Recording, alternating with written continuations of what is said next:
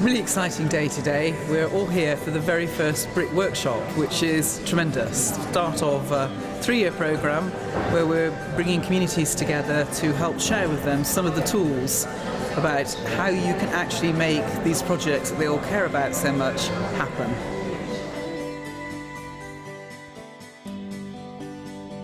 Locality is the national network of 500 community enterprises across the country. So organisations taking on land and buildings and adopting enterprising strategies to create community anchor organisations. I'm working with Portland Works. I'm actually an independent social enterprise advisor. We got together and created a community benefit society, and we raised shares to buy the building. We raised over £250,000 in shares, and we got a loan from the Architectural Heritage Fund to actually fund the purchase. I'm here because we're wanting to do a new build that would prolong the life of our Grade 1 listed village church and bring the community to be able to use a fish pond field which is adjacent to it as a community centre. Coming here, listening to professionals, how it's done, is very interesting, because I've never experienced anything like this in my life before.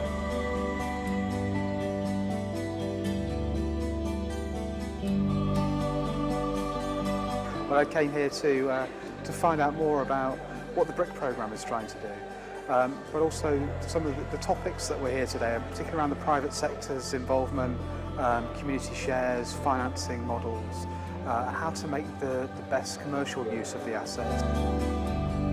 I'm coordinating the BRIC Partnership Brokers pilot, and that's a piece of work to work with 4 groups to help them to develop partnerships between community and the private sector.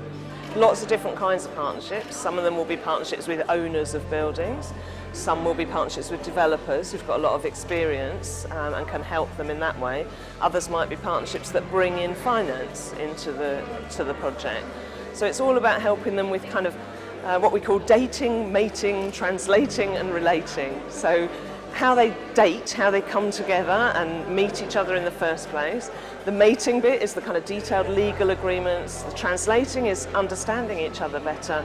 And then the relating is when things go wrong. How do you mediate your way out of those situations? The session this afternoon is going to be a perspective from a developer and a perspective from the community.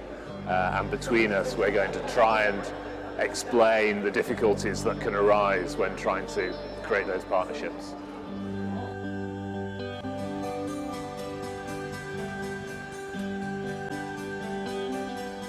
Well, we're pleased to have been selected as one of the pilot projects for the BRIC programme. A number of reasons for that. One in particular is the kudos and practical support of Princess Regeneration Trust is invaluable. It demonstrates that we're not just a bunch of local people coming together to try to make something happen. We have professional support, we have that expertise behind us, and we have the prop that will allow us to develop the projects and to engage properly with the community and with funders.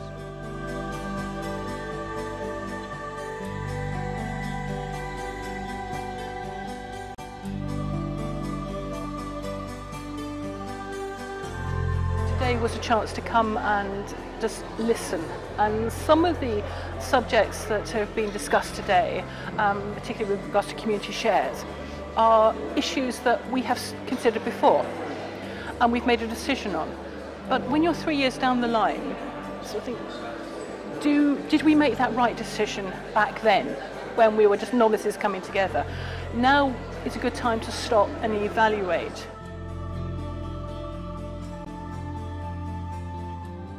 Great privilege to be able to host the first ever PRT BRIC workshop here today, and to meet so many different groups from all over the country who are all involved in similar projects, and for us all to be able to learn from each other. Our project is to try and do up this enormous building. At the moment we don't have any funding at all, we're entirely voluntary, but we have managed to complete an options appraisal. We're just waiting for delivery of the final report on that, and then hoping with the help of PRT to take that forward and apply for funding to do up our building. So some of the things that have been useful for me today have been hearing about community shares, which I didn't know about before. Hearing about community asset transfer, which is something I'm going to go away and find out more about. And also to hear from some of the organisations who I didn't really know about before, like Locality and the Ethical Property Foundation, which has made me realise that there are a lot of resources out there which we aren't actually tapping into at the moment.